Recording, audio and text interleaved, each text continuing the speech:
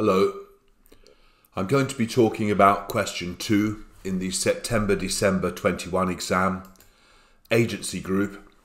Question 2 is the question that would traditionally have an ethics component, as this does.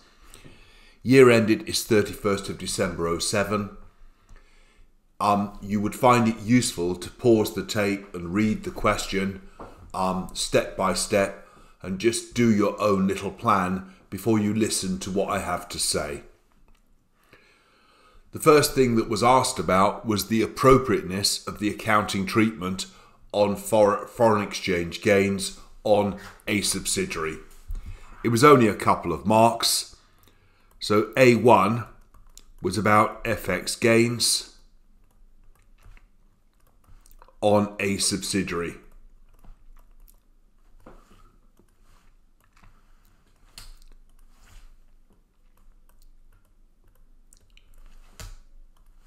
Three marks. As always, when in doubt, start with your knowledge and then try and apply it. So you know that FX gains on translating subsidiaries' net assets and goodwill go to reserves, not to the profit and loss account.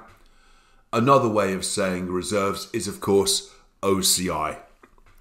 So the main rule is that gains and losses, again, on retranslation, go to OCI, or foreign exchange reserve. You might know the other fact, and that is that on sale of the subsidiary, they are recycled to the P&L. Maybe you knew it, maybe you didn't, but you certainly knew the first sentence. So they're recycled to the profit and loss on sale of the subsidiary.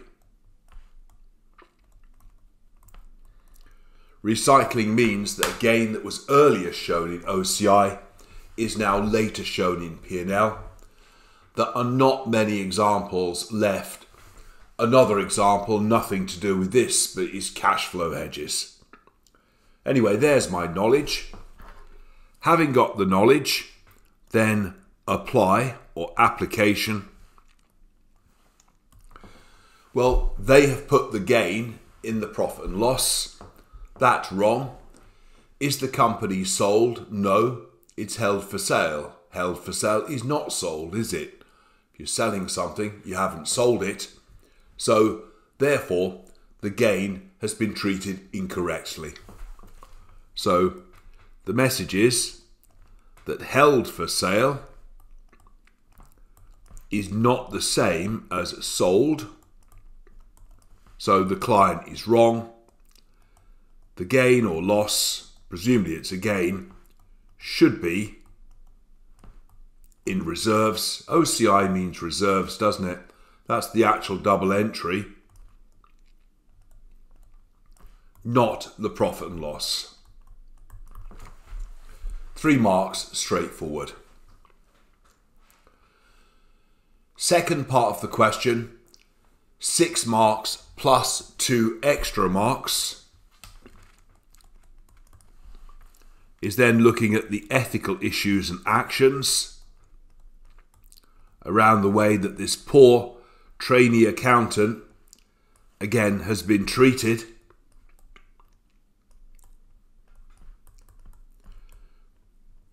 Don't forget, you get the extra 2 marks if you apply ethical knowledge to the scenario. That's the key thing, that you really marry up for each sentence something that relates to ethics with something that relates to the scenario. And if you can produce 6 sentences that do that, you're going to get the 6 basic marks and then 2 extra marks, again, just because you've married them together. Remember, we can all always play our joker, and that's you're always going to get a mark for saying that accountants in practice are bound by the code of ethics. Let's have a look. Miss M, Malgun. Well, she's an accountant. I assume she's ACCA. He is certainly an accountant. He's a student accountant, Mr. Ravi. So, Mr. Ravi and I'll put Miss M are both bound by the ACCA Code of Ethics.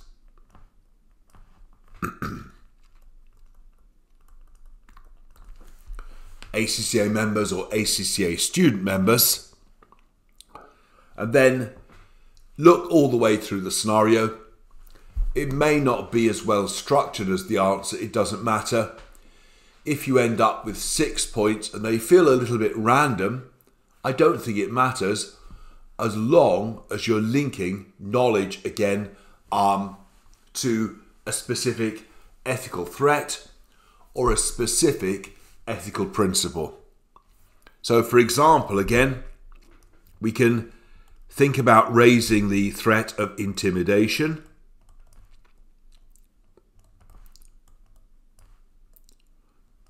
Again, because poor Mr. Ravi, again, is suffering under fear of dismissal.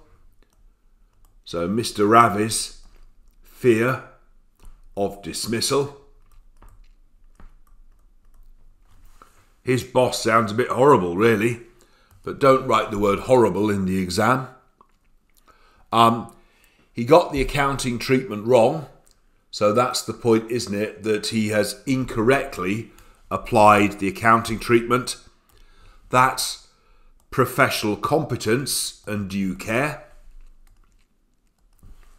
So that is the use of the incorrect accounting treatment. That's more to do with Mr. Ravi. However, when you get to Mrs. M, it goes much deeper, doesn't it? Because she knew that the accounting treatment was wrong. So that is definitely the principle of integrity. Integrity, that's because Ms. M knew the accounting treatment was wrong.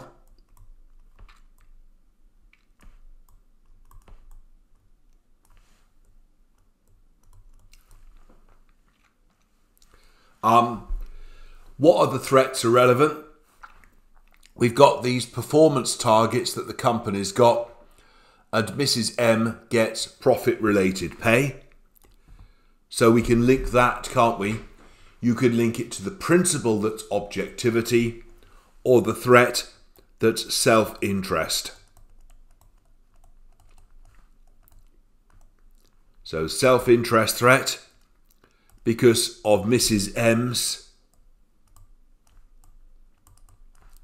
performance-related pay.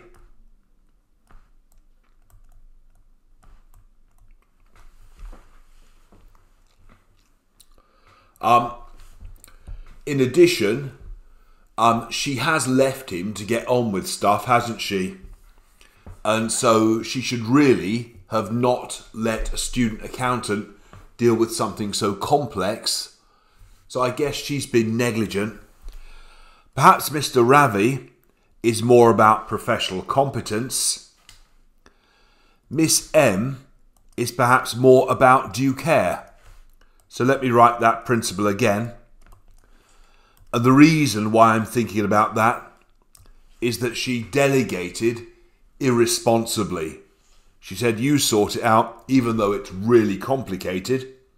So again, so that is irresponsible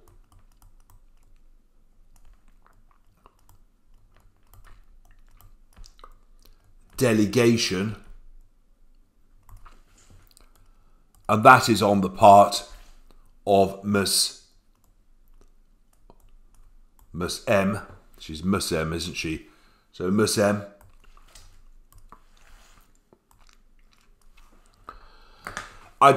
You probably haven't, but if you look at sometimes the report of disciplinary committees, where accountants and student accountants find themselves in trouble and potentially being thrown out of ACCA or another accounting body, when you read the report, all you see in the report, again, of the disciplinary committees are the blue words. So if it's not one of these threats, if it's not one of these principles, you shouldn't be up before the committee in the first place. And literally, it's almost like ringing a bell every time you manage to actually name a principle, explain it and apply it to the scenario. A bell rings and the examiner is happy. Let's have one more ring. If you feel there's not enough there, you could then explain these principles or threats a bit more. For example, again, define integrity. We all know, don't we? That's all about being, for example, straightforward and honest.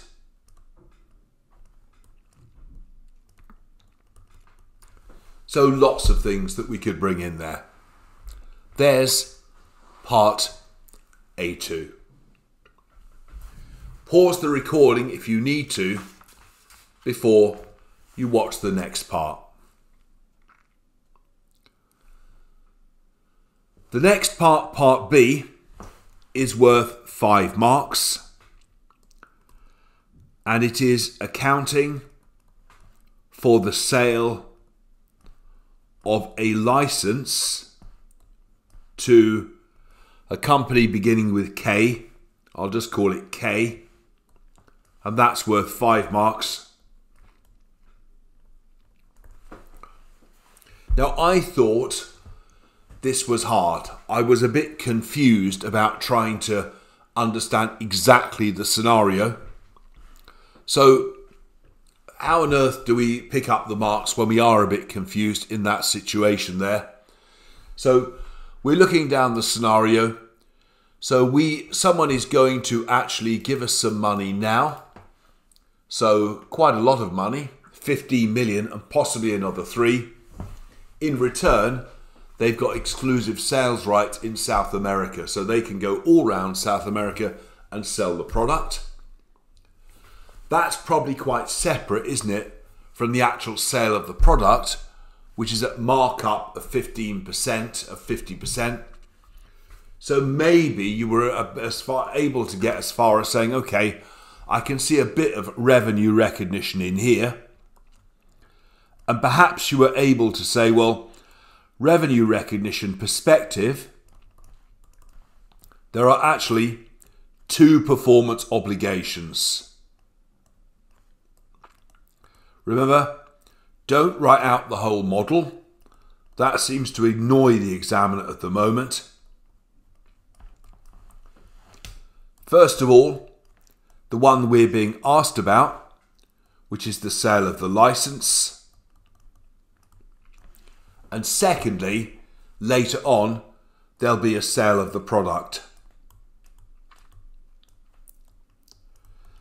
The sale of the product will be easy, won't it? Because when they want some aspirins or whatever they are, they'll buy some from us for 10, they'll sell it on for 15.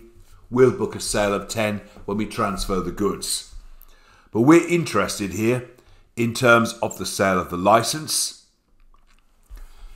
In respect of the sale of the license, remember, in the revenue recognition model, step 3 is that we would need to determine the price.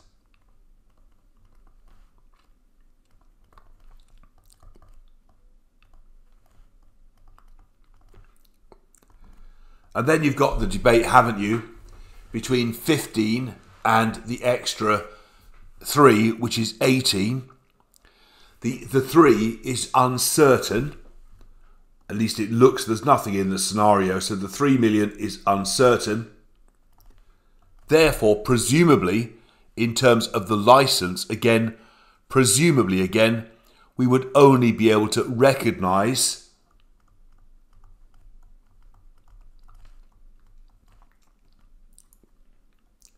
the 15 million. Again, it's a tough question because you're then wondering about whether you need to talk about whether it would be over a point in time or a period in time, a period of time. The answer doesn't seem to go anywhere there. It's only a few marks anyway, isn't it? But one of the messages, we've got to separate out these obligations. The most likely price, step 3 of the revenue recognition model, is certainly the 15 million.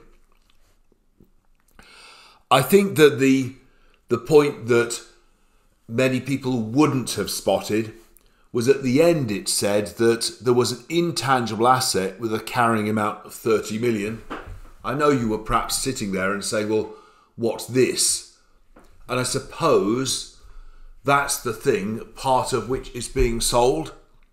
You know, if it was a question about the sale of a bell, we'd have no trouble, would we? We'd say proceeds less carrying amount. If you had 5 bells and sold one of them, it wouldn't be a worry. So the answer also says, well, it's really like the sale of something that's in intangibles. So I don't think many candidates would have got this far, but maybe you did. And actually what they're saying is that in terms of that sale, the profit on the sale of the license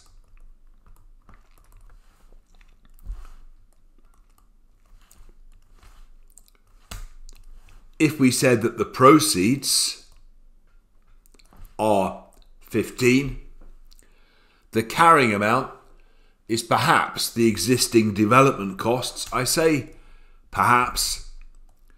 We're selling 20% of them. 20% of 30 is 6. And this is, I think, not at all set in stone, but you're just kind of hypothesizing about what an accounting treatment might be.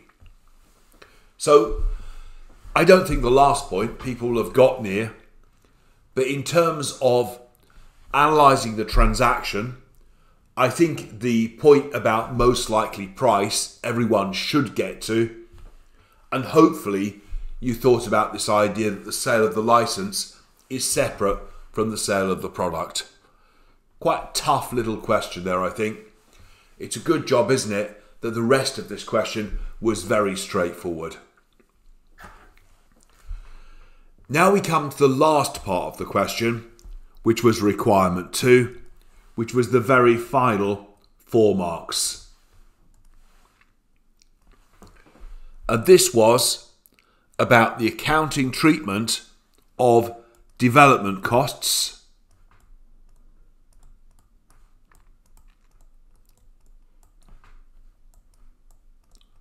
of a new biosecurity drug, or bio-something drug. Biosimilar drug, that's the word, isn't it? Not biosecurity. And you should have been saying, Mama, I've come home. Apparently, when this came up in the exam, people were completely sausage, and I don't know why. Because the basics about research and development, they don't belong in this exam. They don't belong in the exam below. They belong in the exam below that. Almost when you were 5 years old at school, putting your hand up saying, Miss, I want to be an accountant. We know those rules, don't we? It's about research versus development. So this is a place when you certainly say, okay, here comes some knowledge, and then we'll see if we can apply it. The knowledge is, isn't it? IAS 38, research costs must go to the P&L. Development costs.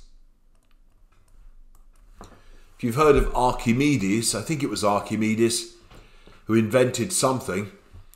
He was said to leap out of the bath when he invented something, I can't remember what, shouting, Eureka, Eureka. And again, it's at that moment that he invented something famous. That's when research switches to development.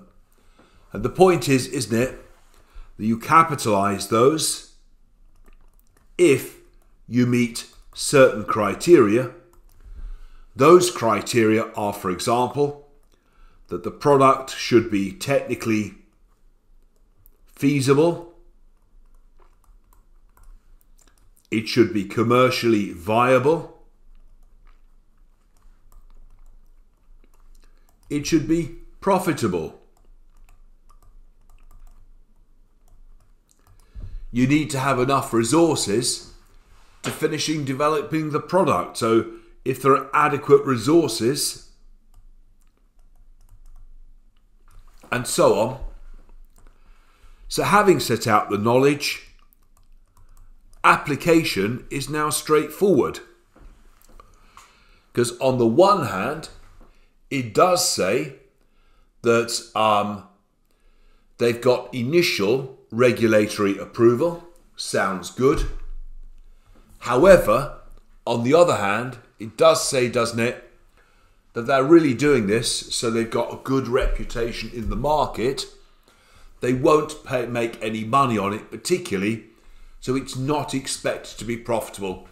It's really just about enhancing their brand value. So I would be saying, well, okay, although they do have initial regulatory approval, has been given, the product is unlikely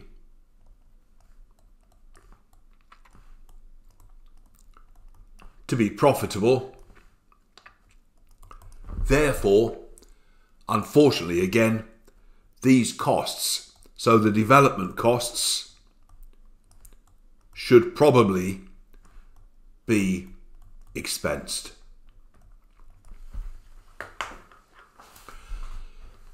Just take a look back through that whole question for a moment and just think how we should have been scoring. Foreign exchange gains, everyone knows they go to OCI. Maybe you didn't know about recycling. You get 2 out of 3. Ethics, if you can't get 7 out of 8, unforgivable. As long as you apply your knowledge to the scenario. You did so maybe 6 then. So that's 8 marks so far. This one, hard, I think, but we can probably drag out a couple of marks. 10 marks so far. And again, easily, you should get 4 marks on the last part. Basic accounting knowledge. Remember, OpenTuition on their website have flashcards with all of that basic knowledge in, and they are free for you to use. There we are, question 2 in the exam.